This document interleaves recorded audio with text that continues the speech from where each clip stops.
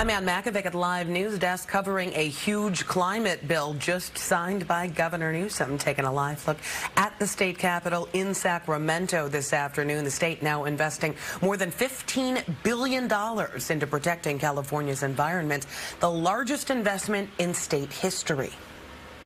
Not just to climate-proof, but to future-proof California, to make us more resilient, make us more capable of addressing these extremes. Newsom signed the bill in Tulare County at the site of the KPIX complex fire in Sequoia National Park.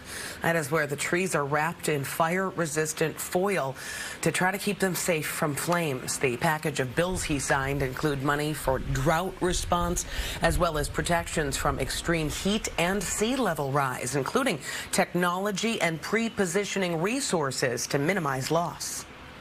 If not now, when in the hell are we going to do it? What more evidence do you need of a world that's heating up and our kids that are choking up and a growing number of acres and communities and states burning up? That KPIX complex fire has burned about 50 square miles. It is not expected to be contained until October 10th. Back to you.